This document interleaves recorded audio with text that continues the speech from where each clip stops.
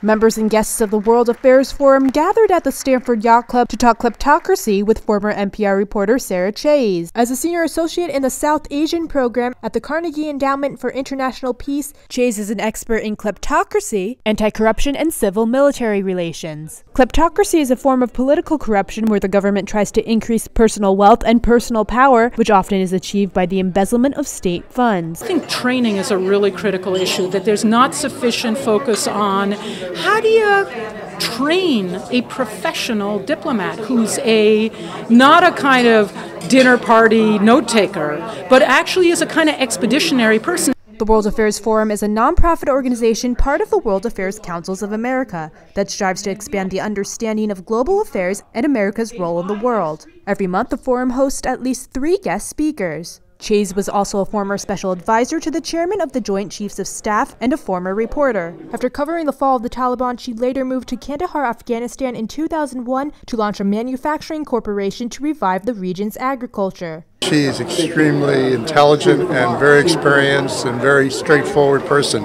Chayes says every situation needs to be examined in its own context. She tells us the U.S. is addressing the Syria issue traumatized by past experiences in war and does not view the Syrian situation as a civil war. She tells us there's hope for a nonviolent response. This is the case where a government that owned all of the means of force, all of the levers belonged to the government, deployed every single one of those levers, including chemical weapons, against a defenseless population that, at some point, started trying to defend itself. In Stamford, Priscilla Lombardi, It'sRelevant.com.